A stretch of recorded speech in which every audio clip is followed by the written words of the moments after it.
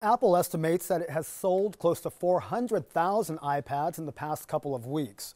Apple is using the iPad to try and control the third market alongside of their already successful smartphone and personal computer worlds. For more on Technology Forefront, we take you live to Stephen Langsam. First it was the iPod, then the iPhone. Now Apple is hoping the iPad can revolutionize the way people go about browsing the internet and checking email while on the move. The iPad, which was released earlier this month, it is currently only available with Wi-Fi services, but soon will be touching on the same 3G networks most smartphones are on.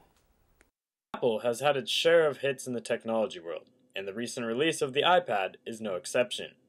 The iPad is a mixture between a smartphone and a laptop. Apple's new device can access email, and with a built-in on-screen keyboard, similar in size to a laptop, you can compose messages with ease. Plus, with a large screen, viewing and surfing the internet can be engaging with a touchscreen ability. The iPad also has the ability to run all of the apps you can play on your iPhone and more, plus the convenience to purchase books online, store them into your hard drive, and read them at your leisure. The last reason is why Amazon, who is the producer of the Kindle, an electronic book reader, has felt an impact from the Silicon Valley-based Apple Computer's iPad release. Latest reports have Amazon selling the rights to the Kindle at Target nationwide. This is because the iPad will have books for sale at retailers such as Best Buy.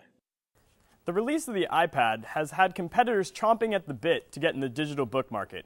Google, as well as Nokia, are expected to come out with similar products to the iPad, while Bay Area computer company Hewlett-Packard has teamed up with giant Microsoft to create a hybrid product similar.